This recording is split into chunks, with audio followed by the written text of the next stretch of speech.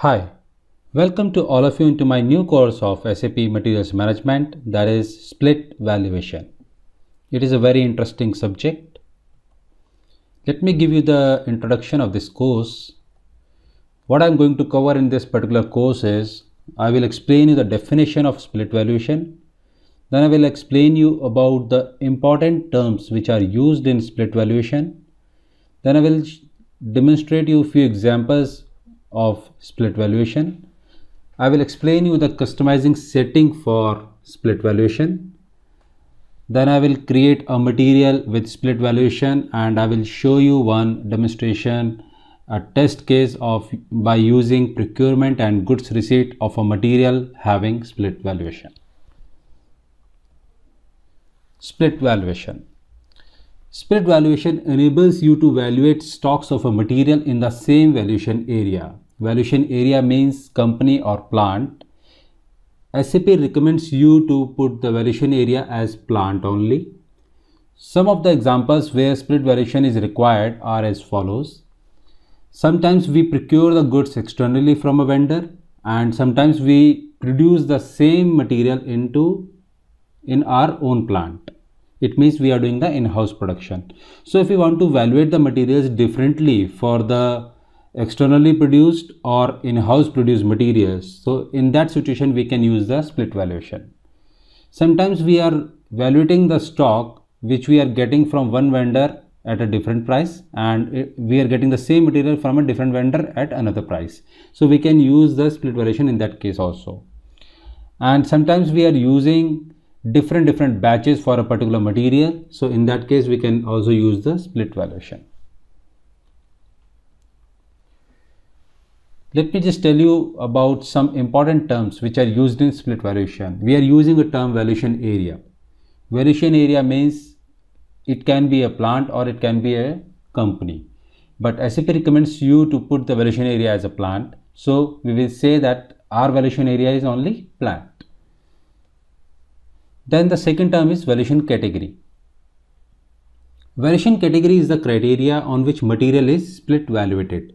Whenever we create any material and if the split valuation is active, then at that moment system is asking you for valuation category in accounting view of a material master.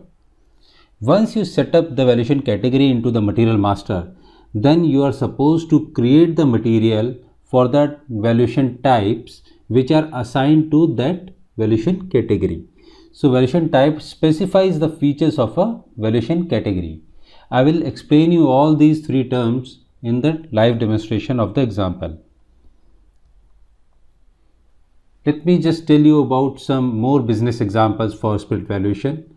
We are buying the material via domestic mode and we can procure the material from import also. So we can differentiate the material values based on the domestic mode or import mode via split valuation. Sometimes we are getting the materials from different locations, so we can evaluate the materials based on its origin. Sometimes we are getting the materials which are based on its quality, like we are having so many kind of grades in quality like A, B or C or D. So we can differentiate the material value based on its quality via split valuation. I have explained you all these three things in the last slide. The procurement type, it can be internal or external. Then origin, it is the locations. Quality is quality grade. I will explain you about the customizing setting for split valuation.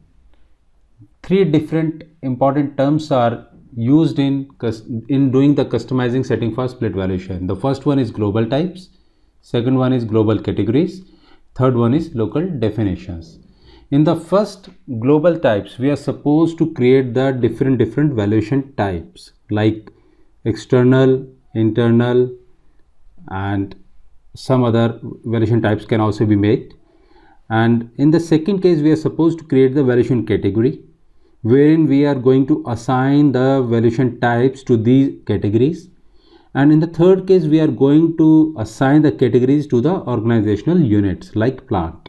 So it means we are going to activate the global category on the organizational unit on plant, so that when you create the material in that plant And if you select the specific valuation category, then system will allow you to extend the material on the valuation types. So I will show this demonstration of test case in the upcoming lectures. So wish you all the very best for the new lectures and the upcoming lectures.